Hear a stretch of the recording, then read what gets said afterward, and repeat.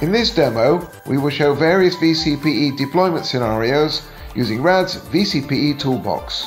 We will see a few of the choices that are available for a multi-branch business customer. In this scenario, some branches are connected to HQ via public internet and some over a service-assured connection.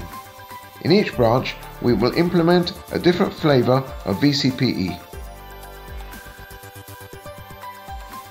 Let's begin with the Universal CPE or uCPE deployed in branch 1. An ETX2V white box hosts an SD-WAN virtualized network function.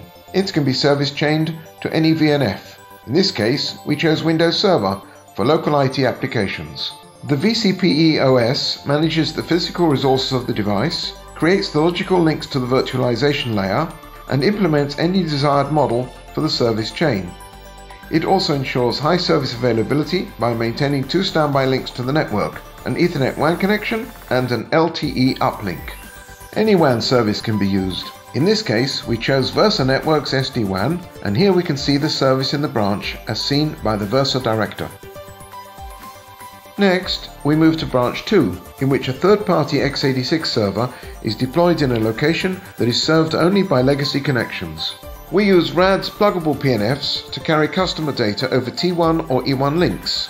The vAccess VNF seamlessly manages the devices and handles traffic delivery. In our third use case, we see an example of a small branch, which requires simple and secure connectivity. This branch will be better served by a thin CPE, for which we use the ETX2V again. It hosts only local IT applications, such as point-of-sale services. The vCPE-OS creates redundant IPsec tunnels to headquarters. This allows secure connection of the branch to the centralized networking resources at HQ. The last branch in this demo is connected over carrier Ethernet. The ETX2i Whitebox Plus hosts a firewall VNF and integrates a powerful MID to support a complete MEF carrier Ethernet 2.0 service. For this deployment, we can run Y1564 service activation tests. Then, we continuously monitor the underlay transport with TWAMP or Y1731 protocols to ensure SLA compliance. An important part of the vCPE toolbox is the RAD view management and orchestration system, which manages the NFV infrastructure and VNF lifecycle. RAD view allows users to create and manage any desired service. It handles VNF onboarding, service and network design and deployment, and ongoing monitoring.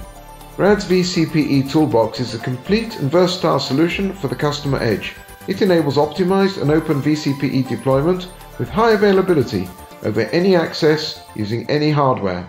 For more information on RAD's vCPE Toolbox, visit rad.com.